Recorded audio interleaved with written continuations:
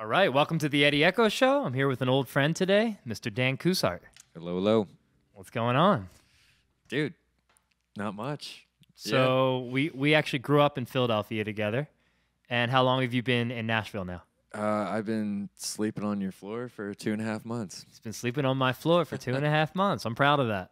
Hell yeah. Always down to help another artist, and especially a fellow Philly boy.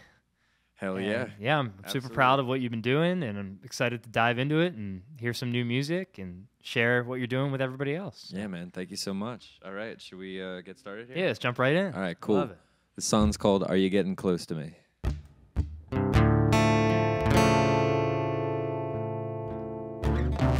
I'm not exactly sure how it used to be. I can only tell you just how I feel tonight. I'll right my wrongs and I'll just shut up. I don't mean to interrupt, babe. I'm not exactly sure how it ought to be. My hands I keep shaking to think I've lost my speech tonight. I'll hold my own and I'll just show up. And up to Jesus I'll adjust, baby. Come and tell me, love, darling, can't you see? Are we falling deep in love? Are you getting close to me? Getting my head around it, it's just so unclear. I want my holding your hand. We got here tonight. Let's just have fun. I'll hold you close, 'cause you're the one I want the most, baby. Come and tell me, love, darling, can't you see? Are we falling deep in love? Are you getting close to me? Come on, tell me, love, darling, can't you see? Are we falling deep in love? Are you getting close to me? I'm not exactly sure just how I feel. All I know is that tonight's been so surreal. Come and tell me, love, darling, can't you see? Are we falling deep in love? Are you getting close to me? Come and tell me, love, darling, can't you see? Are we falling deep in love? Are you getting close to me? Come on, tell me, love, darling, can't you see? Are we falling deep in love? Are you getting close to me? Come on, tell me now, love, sweet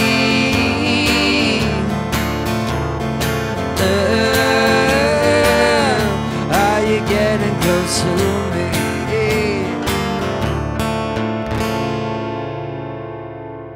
All right. Nice, This man. already sounded great, man. Nice, nice. So you just put that one out recently, right? Yep, yeah. For a buddy's film soundtrack.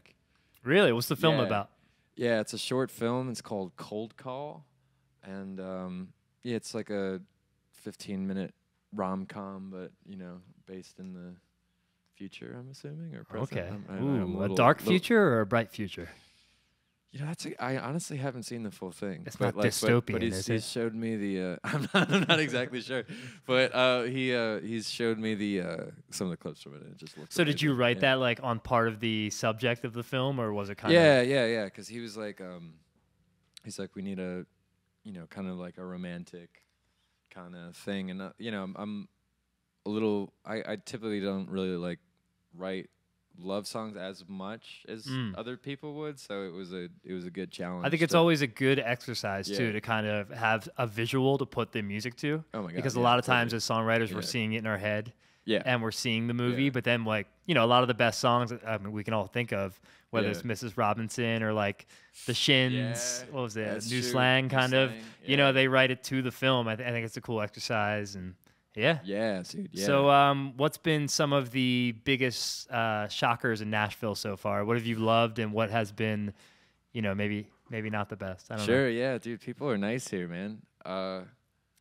Can I have conversations with people in the grocery store line? You know, that's like not the case. I was, you know, from Philly and living in New York too. Yeah. So I know a lot about your Yeah. history because, you know, we grew up together. You Yeah. actually played in a band with my brother Andrew, The Element, Yep. Oh yeah. back in the day. Yeah, I back think in the I've day. been watching you play since you were like 12 years old. Yeah, dude. Probably, like, which I've is known- I've pretty known you for unreal. a very long time. And then I watched you play in like Philly basements, and then all the way up to like when I lived in New York, you used to come up and play at Greenpoint Gallery. Yeah, dude. Real yeah. grungy, seedy Yeah. side of New York. Yeah, oh my God, dude. I used to get shocked by that mic every time I would sing. Like, we had to put like 5 socks on the microphone. Oh, so you I would, missed the like, lawsuit, man. We could have been Yeah, rich. dude, there would not have been a lawsuit at that place. We could have been rich. So, so you grew up outside of Philly, right, where Yeah. I grew up, and then Yeah. you lived in Philly for a long time. You had a band called RFA, Yep. and Yep. you guys were very much entangled in the local Philly scene. And you did, Yep. out of everybody I knew in Philly, you did a great job of just kind of making it your own. And you guys were a very Philly band. Yeah, For man, how thank long? you. How long did you live there in downtown?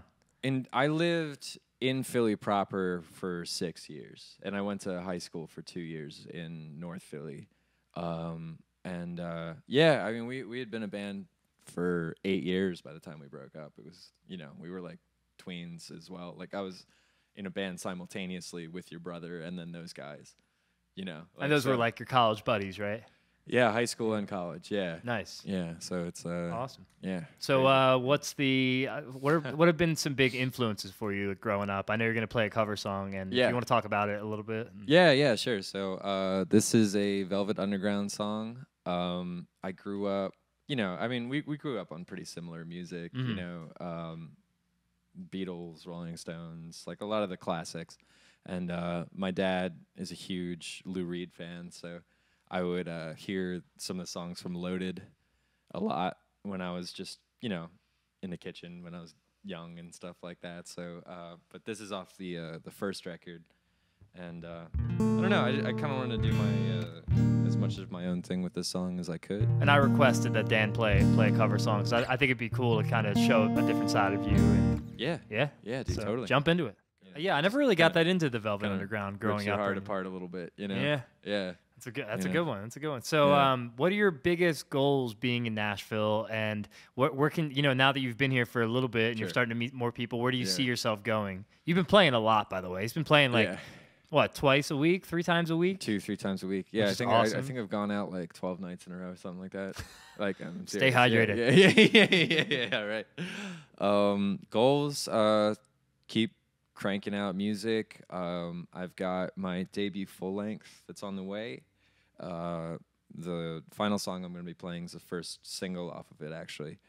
And that's all going to be coming out within the next handful of months. But Awesome. I like how you plan ahead like that. And, Yeah. and I also see it's been inspiring having you here because you really you approach writing in a very ritualistic way where Yeah. you try to write every day. And it's been great having you because, you know, sometimes it ebbs and flows. There'll be Yeah. times where I don't touch the piano for a week. Yeah. And then totally. there'll be other times Yeah. where I write and play every day. And it's like everything that you write doesn't necessarily have to come out.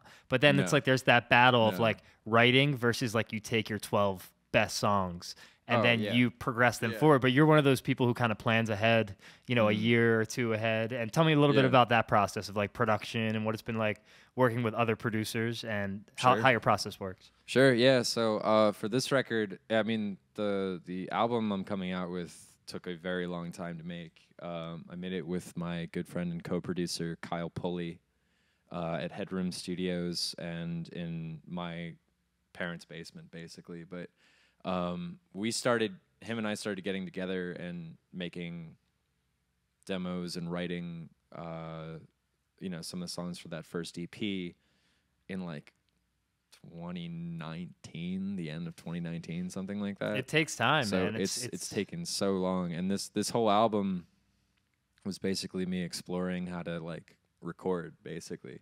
And I would say you're a bit of yeah. a purist with the way you Yes. record. You like to, Yeah. even some things you do, I know we work together on stuff, and you don't like to use a click sometimes. You No, like I'm to pretty- do it. Pretty insufferable sometimes with that. You know? Like, I'm a Well, pain in the I mean, ass, but- Nashville's a good town yeah. for that because there's Yeah.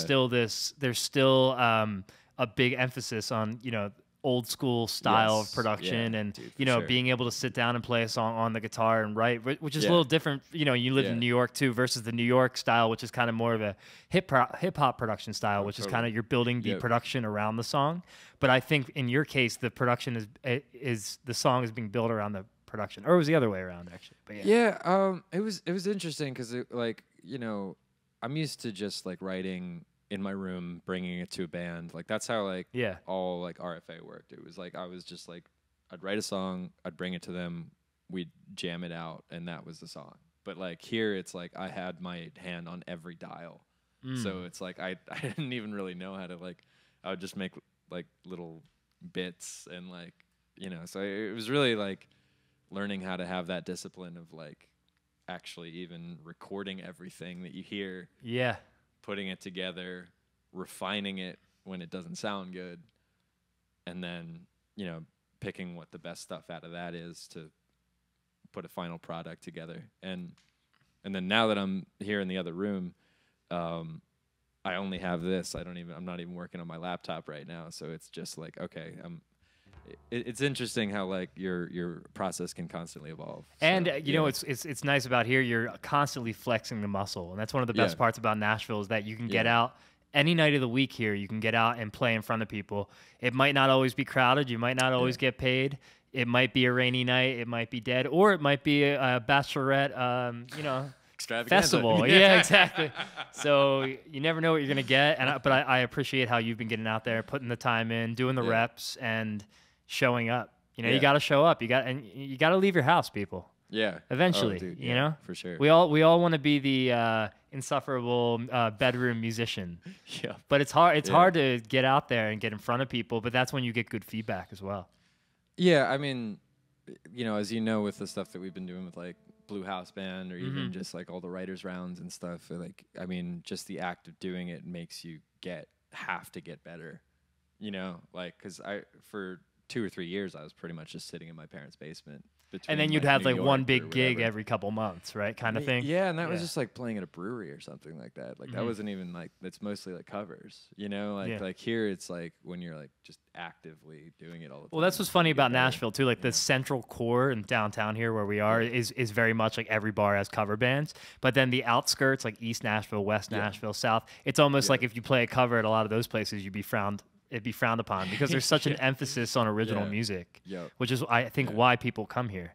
Yeah, know? totally. I mean, yeah, it's just a really cool town, and like what's nice is that people are really chill for the most part. You know, I mean, you know, maybe like 5 years from now, we'll look back on that and be like, Oh, I know, maybe right? not so much. Yeah. But It's not quite. It's not quite like Philly, where if you say the wrong thing, you know, you get a brick thrown through the window. You know, especially if you wear a Cowboys jersey. right.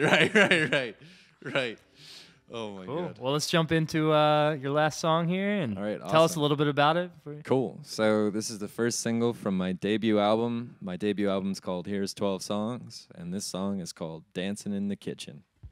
Let's go. I'm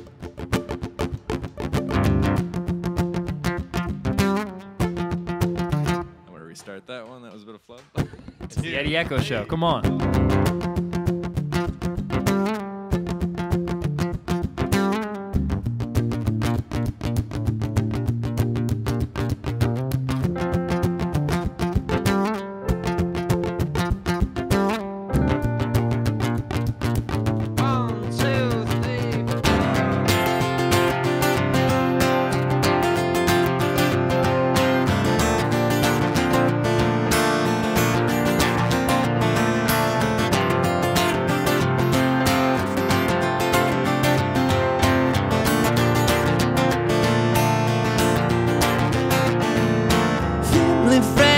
making amends, cutting up the rug in town, it's nice to begin again.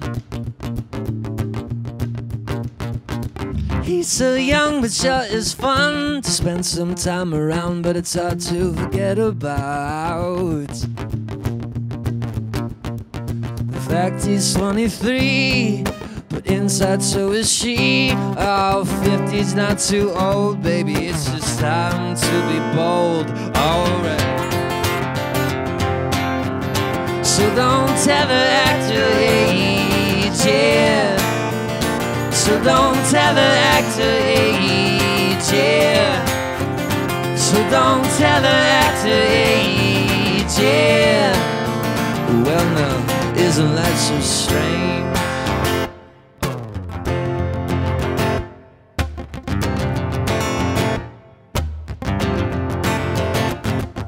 Something's wrong, but oh so right.